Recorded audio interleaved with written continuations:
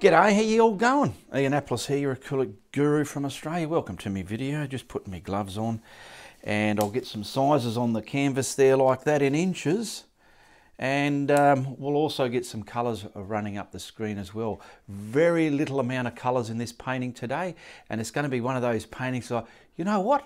I like that and I reckon I can do it, and I'm here to tell you, you bloody can do it, all right? It's going to be so easy. Follow my simple steps, and if you feel it's a bit too much for you, that's just your inner self saying, just need a bit of practice there, man, and you'll get there, okay? Because that's all it takes is a bit of practice, all right? So let's get on all the way over here. Got my little tub of water there, so I don't have to keep going all the way down there if I've got to dip it in. Trying to make things easy for myself, eh? Because you need things to be easy. All right, let's get right into it.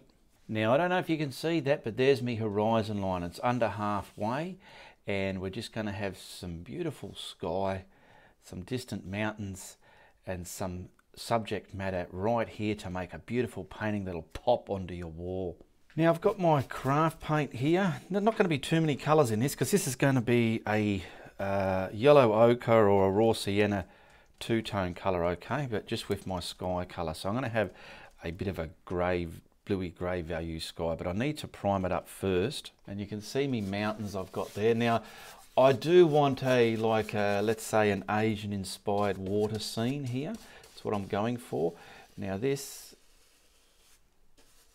is why the mountains are so jagged up in this sky. Normal mountains that we paint are not like that, but these Asian-y mountains, they're nice and high and peaky. So I've got them like that, all right?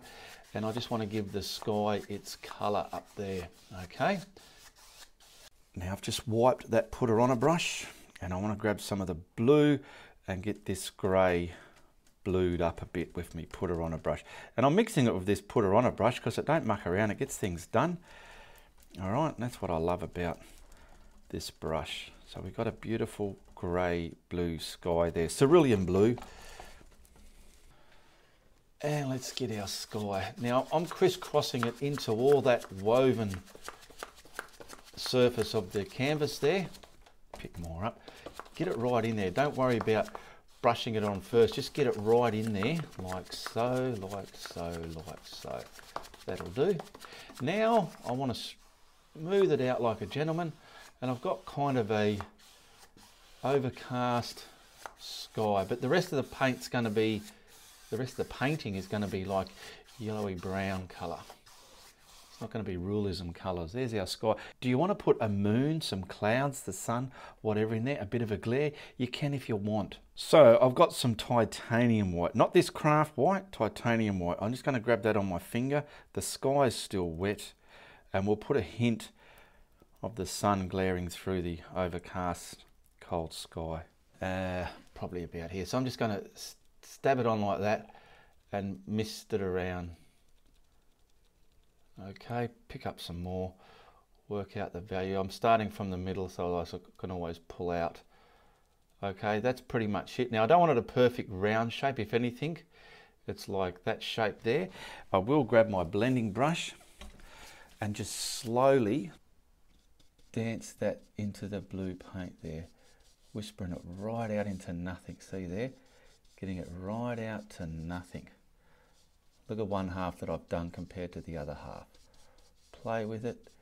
This just adds extra value to your painting. See the difference from this half to that half? And I'm going to do the same on the other half there. These skies sort of make for beautiful values within your painting, I feel. There we go. I'm getting carried away here. While the sky is still wet, I'm going to pick up some more of that titanium white and probably put some kind of cloud body here. Just something from the top, leaving an opening in the sky. That'll do. Grab my blending brush, and I'm just going to blend the top of that tobuggery into our sky. We've just got some kind of value in our sky that's adding more value to the painting. There we go. Now I've got to get a bit more body into that, because as you can see, it looks a bit like a line, and you don't want your clouds looking like lines all over your painting. So we'll why that happened actually. I didn't have enough paint on the palette. There we go, I'm doing it again.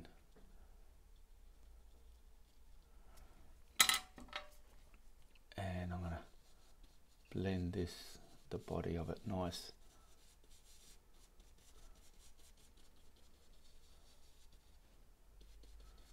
Bits of glare in there, beautiful.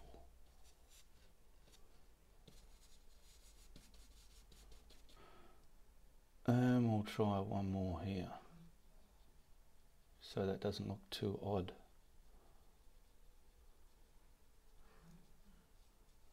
I've just created a simple body of a cloud there. And now I just want to blend it. This ain't going to have no yumminess, no weather within it. It's just this value in the sky.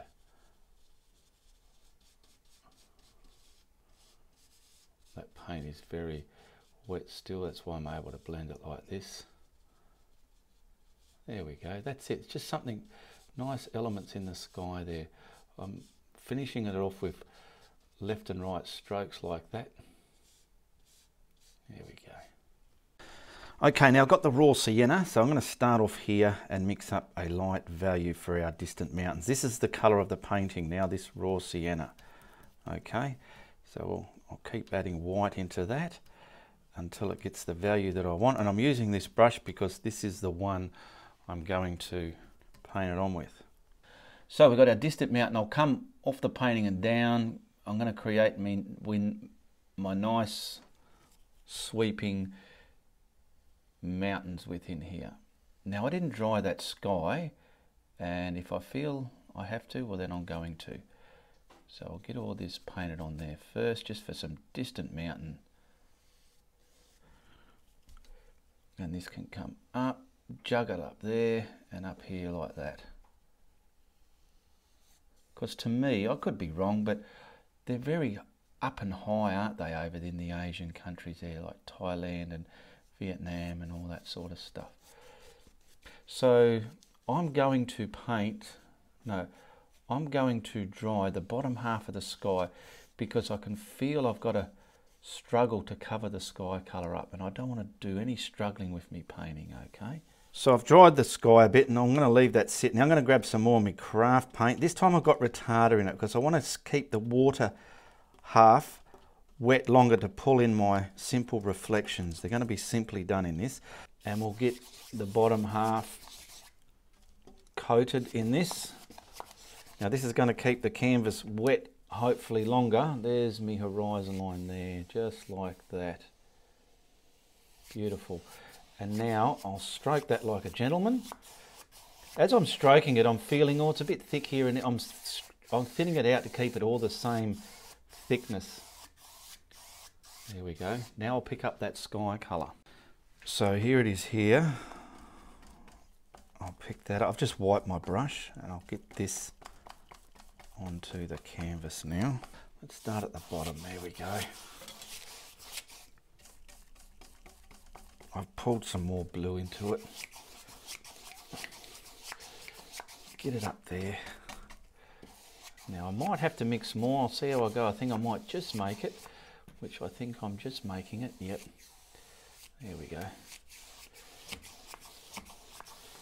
There's me simple water. It's crisscrossed into all that cloth there, and I'll just finish it off with some strokes like that.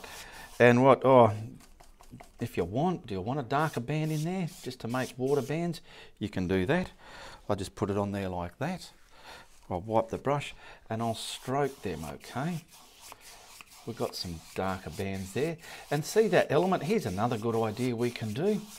See that element of the sun there? We could probably put that all in the water as well. So I'll grab the white again. Now there's me thing there, so I'll just come from about here, and I'm going to go like that in a straight line. It's got to be a straight line. I'm stamping it on, stamping that white on. Now there's a big ridge there. I don't want that there, so I'll manipulate that into the water. Now let's keep that straight in. All right, then we'll just use our water brush and we'll waterfy that, okay?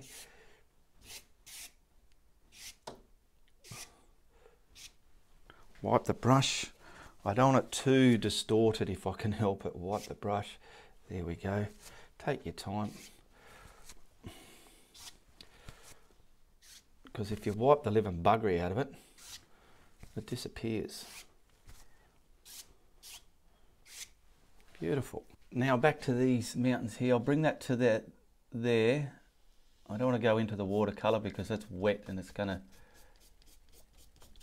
be very hard to dry. Now we're going to have some more ground in front of there, so don't worry. Now let's work out if you want something to sit behind. I'm going to pick up a bit of white, okay, and I'll probably put this mountain behind there. So I'll just do that. Scrumble it in.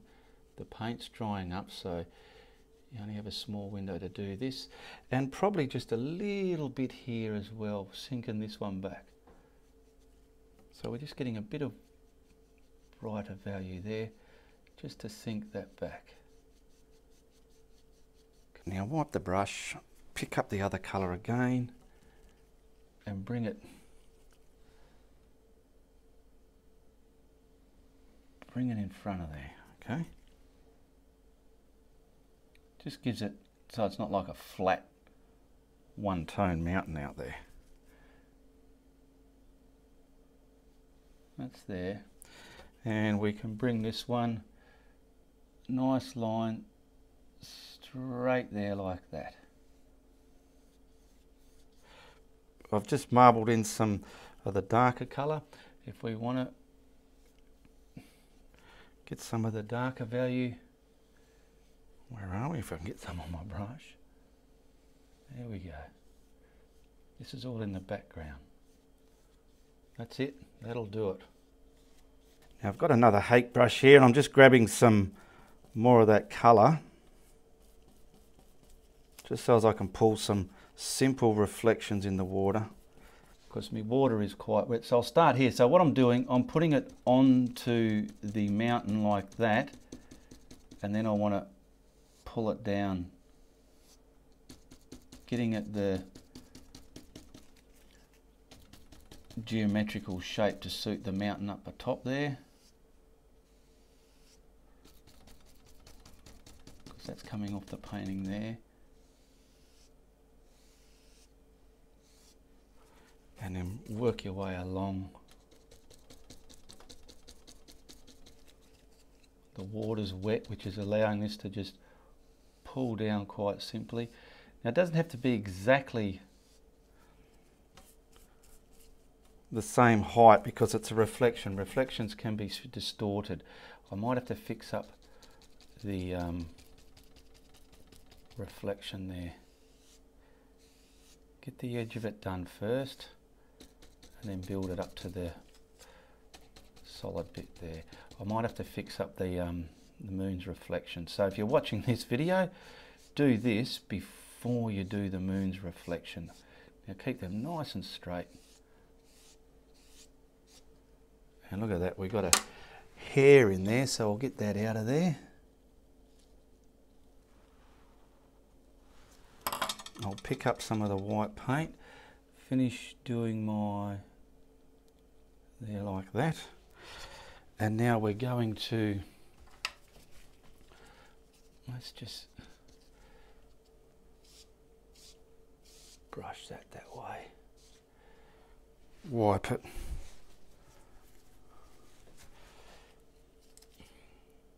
It's a bit thick, I'm thinning it down, there we go. Wipe the brush.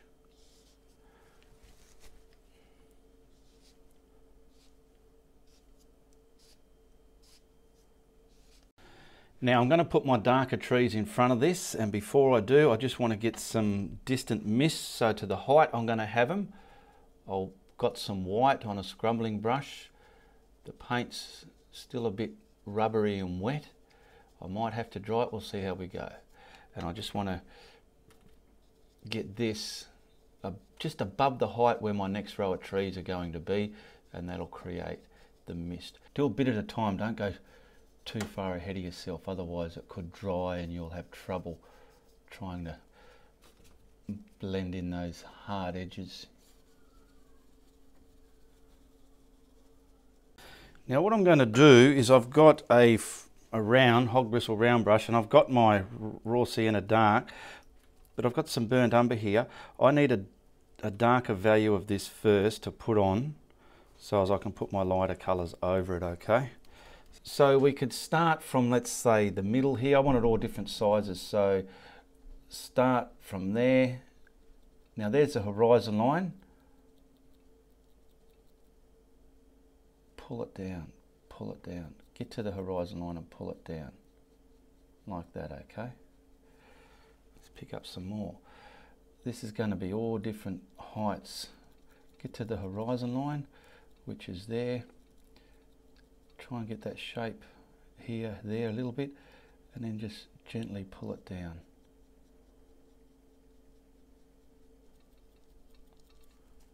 Down to the horizon line again, which is there. Go a bit under your horizon line and then pull it down.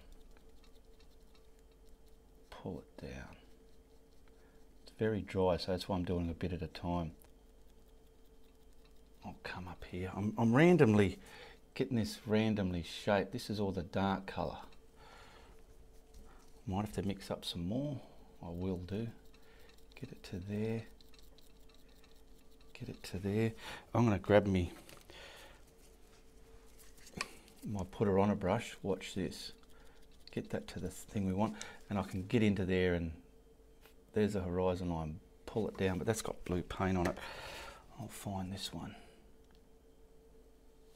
Pull it down with the horizon line, or push it.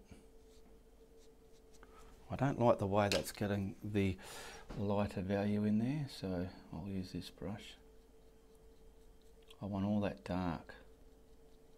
Now I'm going to clean my putter on a brush to do the other side, and you'll see the difference, okay? So we'll do this side. We'll come up here, come along, get it to the water's edge, get it to the shape you want, grab the putter on a brush, find your horizon line and just pull it down. There we go. Get your top in there. I'm going to do the top first. Just like that. Get it to the horizon line, block it all in. It's all dark the way I want it. Needs to be dark. And then we're going to put that down. Pull a bit.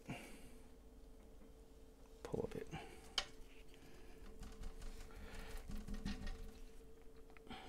Getting the top shape roughly mirror imaged into the water there, like so. And just pulling it down. I'm putting my fingers on it because the paint underneath is pretty much dry. So I'm trying to allow for that to smear. There we go. Here we go. I've got to put this back in there now.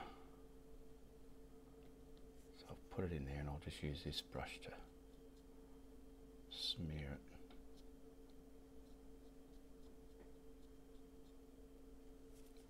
Now I'm adding more burnt umber to that raw sienna dark there to get even just a tad darker, to bring some forward to the edges of the painting.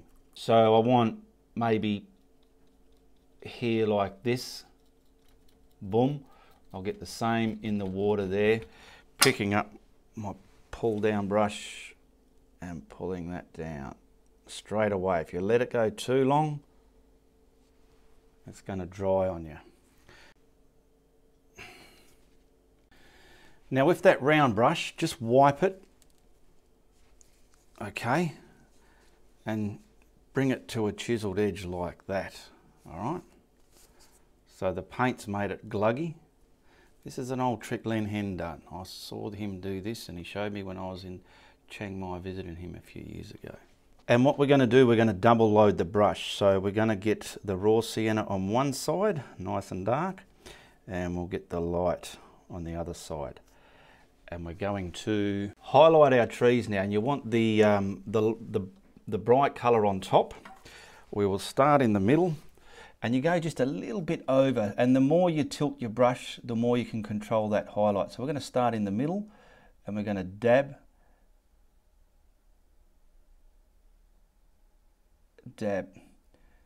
strokes, twisting the highlight, leaving some of that dark that we've put on there. This is just trees, okay, like that. And then we'll do the same in the water and pull them down.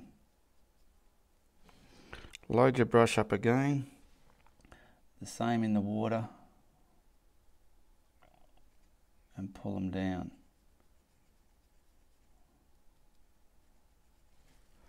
Now we're going to grab more dark and more light.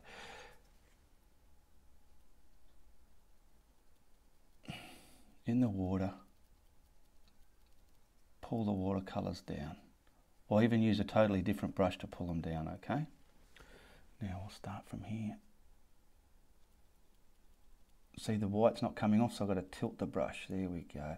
Leaving some of that dark there. Pull that down into the water. Load your brush up again. Up here.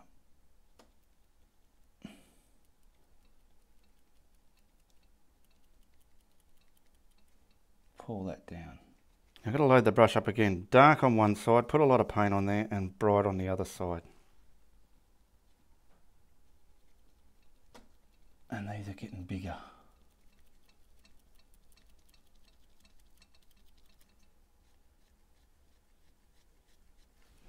Now we'll go from the other side, and then we'll bring those into the middle as well. So we're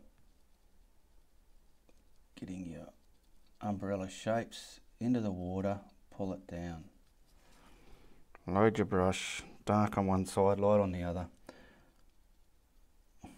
Not enough dark on that. Too much, there we go.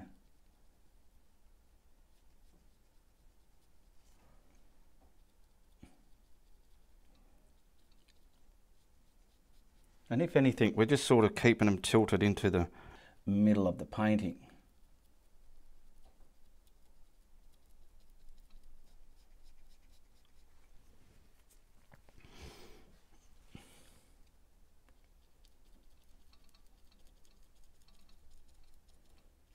Pull them down straight away.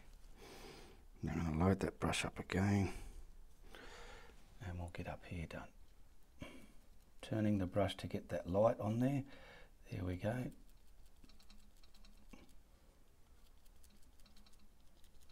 And follow in the water there. Okay, I've got a flat brush and I'm picking up that dark colour again. And I want to put a couple of palms in there. And I want something maybe coming out of the jungle here, if you can call it a jungle, from this dark spot here, maybe something just coming right up to the sky colour there, and maybe something about here. Okay, and as you've seen me do simple palm trees, just give them some scratchy palm-like fronds.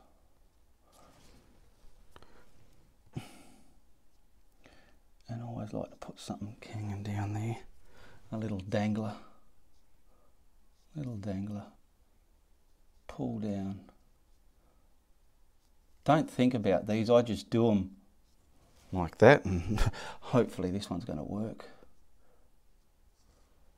And then we just got to thicken up the middle bit, because sometimes they can look a bit undernourished. So we just sort of give it some pointy, busy stuff there. That one's okay. Now we'll do the same in the water. So I want to just lightly get it on my brush. I've got me putter on a brush ready to pull it down. And I want to sort of lightly come and then pull that down. No, it didn't work. So what I'm going to have to do is scratch it in like so.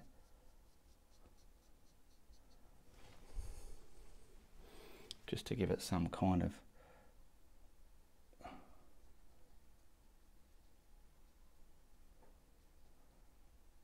reflection, blurry reflection.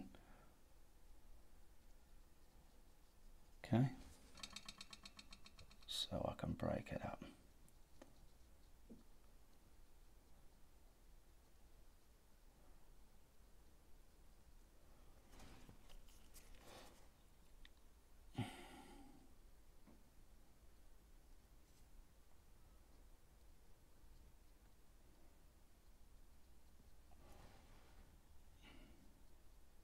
Okay, we're going to grab this dark colour.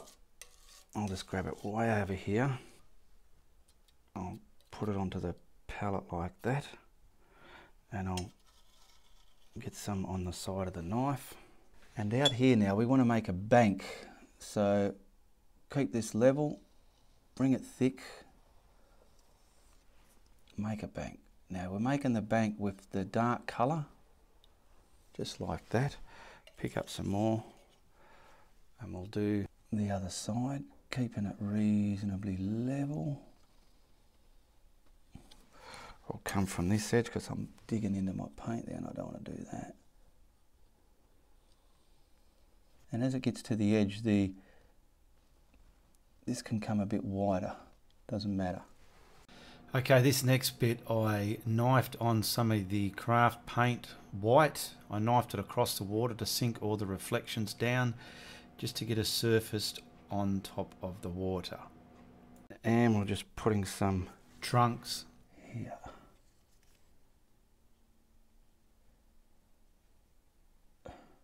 That'll do. Now just to finish it off, I'm grabbing some black, just pure black, get it a little bit wet. And I just want to put the slightest little hut in there. So I'll probably go about here. And I'm going to just black it in, so I want a pretty much a rectangle shape, like so. I've dried the painting, so we're not going to be scratching and mudding up everything. And we'll give it a bit of a roof. So we're going to give it a bit of a gable roof like they have there. Right up here, top ridge, and down there. And before I detail, I'm just going from the actual structure, and I want to just pull down some kind of shadow of it as well, just like that. Okay, now I want to get the Rossi in it, bring that up to the roof there like that, and just scratch in pretty much the highlighted areas of this roof. And we're going to come down here.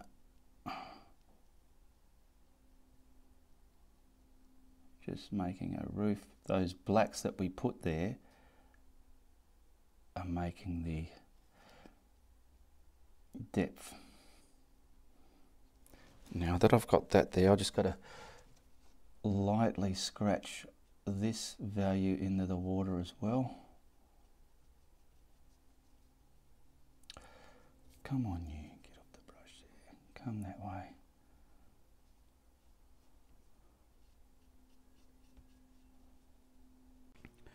Now I want to get that white and highlight that colour, and this will finish that little hut off. So we're going to lightly come across the top ridge with this brush and scoot our roof in any old way. I'm going to do it like this now. Get some more.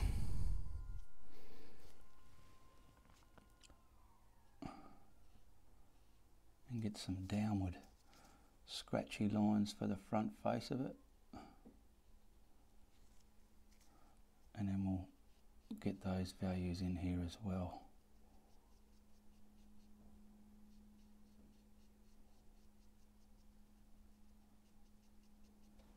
Now I'm grabbing a little detail brush and I'm probably just gonna block in a little dark window and maybe something up here. Let's do a round one, hey?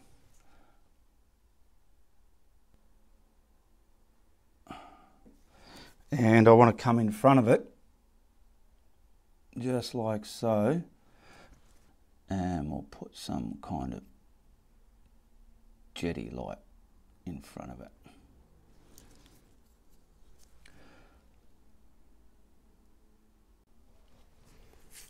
And I'll just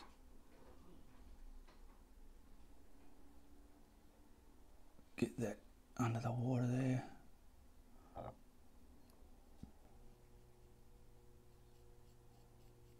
Okay, what we can do is I'm just going to put probably some shimmer here and finish it off. The best way of that is use the craft paint, put some water next to it like that.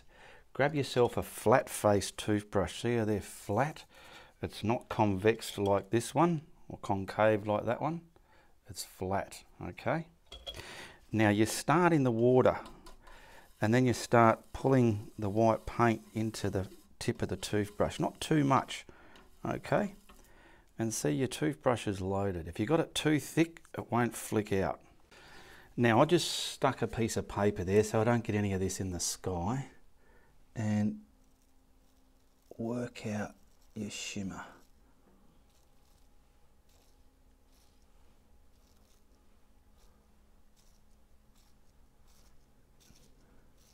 Practice shimmering and putting bands in the water with it, because if you have it uneven or the wrong way, it could look wrong and you think, no, I don't like that.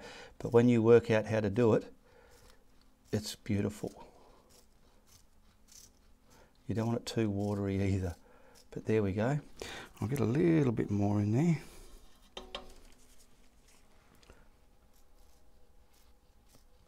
Just up there, that's it. Coming across the water.